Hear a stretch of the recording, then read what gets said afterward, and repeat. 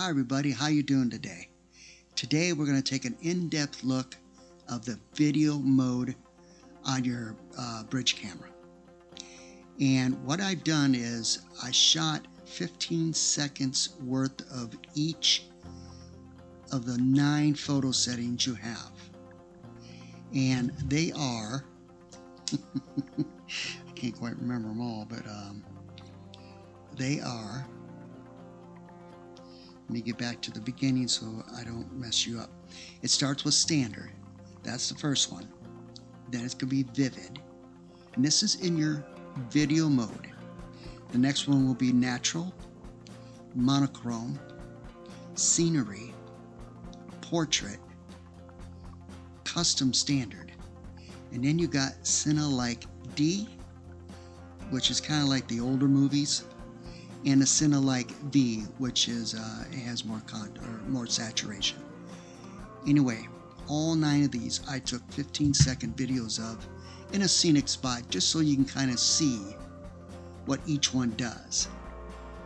I also want to tell you that there are certain parts of this, if you want to get the best video, you're going to do it from the video mode position, which is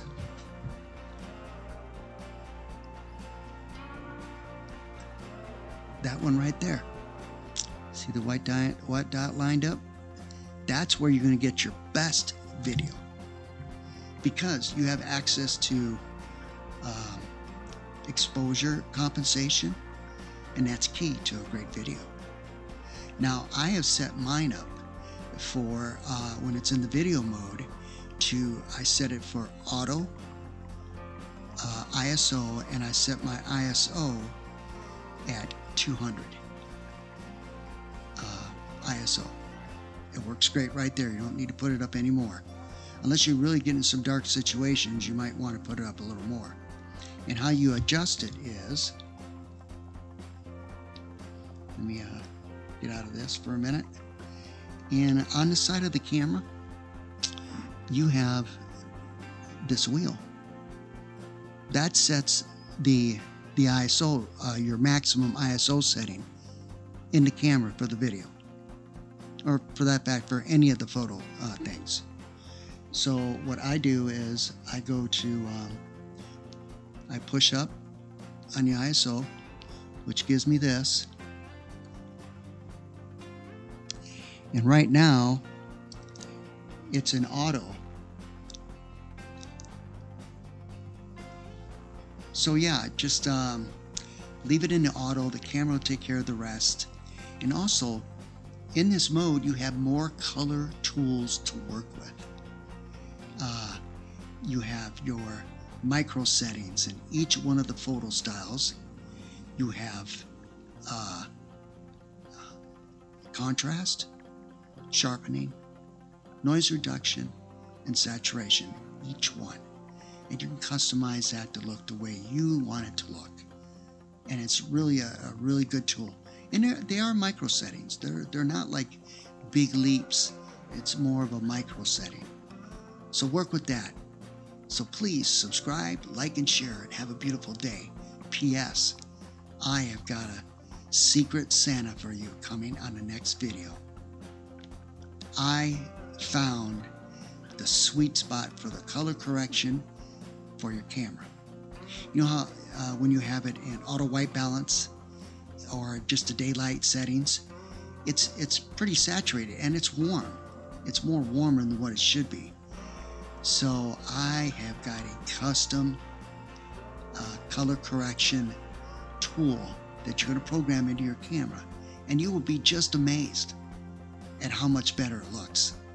The sky is bluer. The greens are green, not greener, but true green. Because what you're going to see in the electronic viewfinder or behind in the back is going to be truer colors of what you're actually shooting at. And if you want, you can go into the micro settings and turn a little saturation up if you don't like it, if you need a little more saturation or a little more contrast. But it's really going to be the saturation, because that's the only thing I'm altering, is the warmth I am bringing a little bit of coolness into it. And I'm excited to show you. It's my next video. It's going to be amazing, and you will just be blown away by the difference, because it'll actually give you truer colors to what your eye is actually seeing out there. Okay, great. Subscribe, like, and share, and have a gorgeous and beautiful day. And if you have any comments, send them my way. I'll give you the best answer I can give you. So thank you, everybody, for your support, your kindness, your positive energies, because that's what it's all about. So yeah, I got a secret Santa gift coming to you for free. Thanks, everybody. Have a beautiful day. Hi, everybody. How you doing today? Well, today is my tutorial on the video section of your camera. Basically putting it in the movie section, which is that icon right there with the M. Shows a little movie. Okay, set your camera there, and I'm going to kind of walk you through this, and I'm going to show you some of the things I found out about in-depth video recording in this section of the camera. So we're going to turn our camera on, and we're going to hit menu. And as you can see, the photo style is standard, just basic standard. Click on that, and as you can see, there's a total of 9 different photo scenes, including the custom standard, and that's the one that I've modified for myself, which you'll see here in a little while. And remember the micro settings. You can, when you go into these photo styles, you can micro set all the different for contrast, for sharpness, noise reduction, and saturation, which makes it really unique. And then you can just set it into memory, and it'll remember every time you go back to the movie section. It'll set that camera for there. Okay, so here we have standard. That's the first one. And then you got vivid, and then you have natural. And I'm just going to kind of quickly go through these so you see them. And of course, you can set your finite adjustments right here. Monochrome, which is black and white. Scenery, which is basically your greenery scenery or your landscape scenery. You have portrait, which I don't use. You have custom, and as you can see, I got +2 on the contrast, +2 on the sharpness, -2 on the noise reduction. That's where I run my videos at. So here you have Cinelike D, which is a really cool effect if that's what you're looking for, but you can micro adjust it right here in these settings. And then Cinelike V. The D is more of the old style type scenery. The Cinelike has more color in it, just so you know. And then of course we go back to standard. And I'm going to have 15-minute or 15-second videos of each one of these, so you can physically see the difference in what they look like for each setting. And that'll be coming after this little tutorial here. I also want to help you or understand that in the video setting, you have, get out of here, you're going to go to focus point, and you have a couple different focus points. The C1 is my custom focus point. That's the little square, as you can see right here. And then you have this one, which is usually what goes on when you press the red button up here when you video it. And then of course this one here, I wouldn't recommend using that for video. But between these two right here, this single point and this is a little bigger focus point.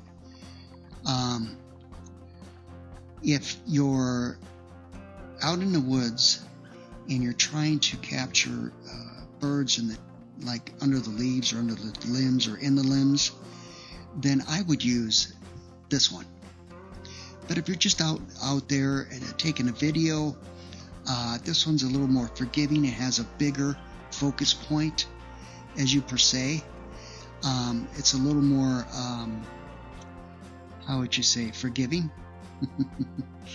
So for all of you out there that shake a little bit, which I do at times, that's why I only run 600mm on the video. Unless if it's over that, I'm going to put it on a tripod. I do use my single focus point, but I also use this one too.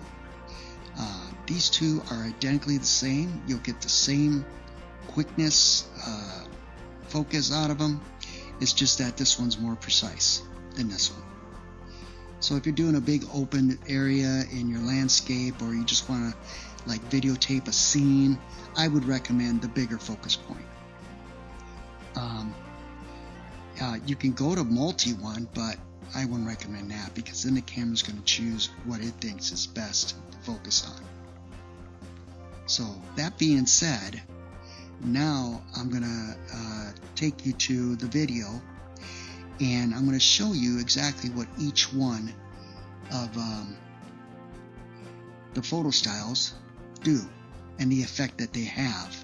Now this is in a scenic scenery type, so like the portrait's not going to be that great, but it'll just give you an idea what each one does when all set to 0, except for I have a -1 on the noise reduction. So you can kind of see what each one does. I want to give you real results so you can see what it's going to produce. Okay?